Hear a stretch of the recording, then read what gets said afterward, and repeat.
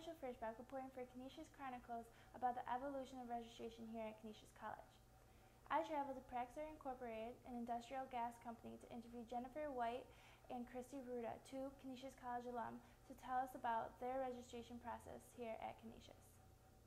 The registration process for myself when I was at Canisius, I was there between the years of 1996 and 2000.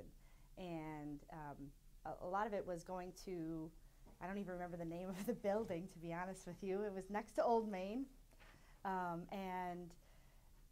ended up having to stand in line, choose your classes from a course booklet, write down the information on a course sheet that you wanted to take, and then hand it into the registrar. They would tell you whether or not the classes were available, and then you would get your confirmation listing back. As for Christy Ruda, she had a different experience registering for classes during her 4 years at Canisius College. To register for classes as an undergrad at Canisius, the process involved logging into the computer system and, from what I recall, typing in the CRN numbers for the classes that you wanted and submitting them and hoping that you did it quickly enough that you got the classes that you wanted. Students searched through course booklets to find the classes they would need for registration. These course booklets were available to students at the Students' Records Office in Bagan Hall. Not much changed. It was pretty much the same process all 4 years. There was still the registration booklet. You still had to choose your courses from that point forward and write down the registration information and turn in to the registrar, get your confirmation back. 2 years ago, from 2012, the hard copy catalogs were stopped, and an electronic version was only available online to Canisius College students. At the beginning of my time at Canisius, the options were limited really to like a thick catalog that you had to kind of peruse through and find the classes that you needed, and you could make an appointment with your advisor if you needed to. And I think towards the end, towards my senior year, I think that started to migrate to an online version of that catalog. There are many resources available to students who are in search for classes during registration time. Today, the Griff Audit gives students an easier access to the classes they need for their majors. I have no idea what Griff Audit is. Advisors were always available, so you always had that kind of backing to help you decide what courses maybe you needed to take next.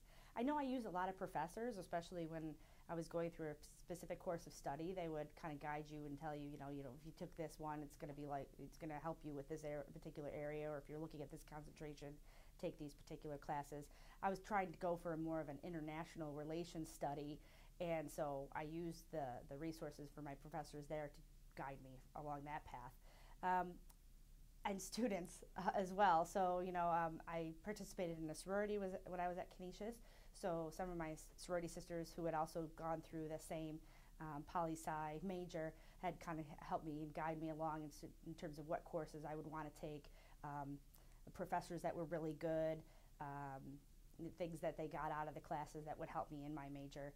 The Griff Audit is a personalized degree requirement summary listing for each individual student requirements in both core, major, and minor.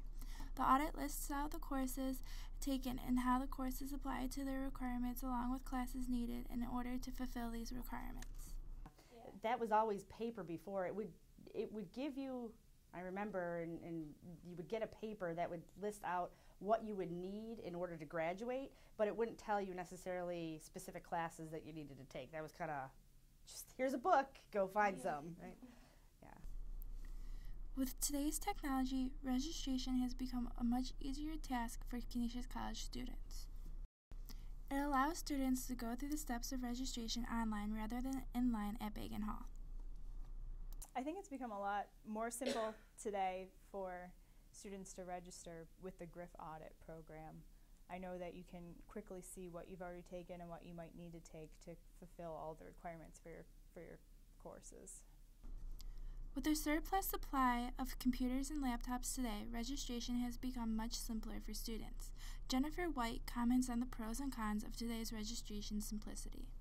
Oh gosh, I can only imagine with technology how it might be very simple in terms of being able to choose courses online or being able to go through that type of process, but it could also be something like eBay where you're waiting for that clock to hit midnight and waiting to click to see if you get into a class, or like Ticketmaster, right? When you're seeing if you can get a ticket for a concert or something like that. Do you get a seat in this class?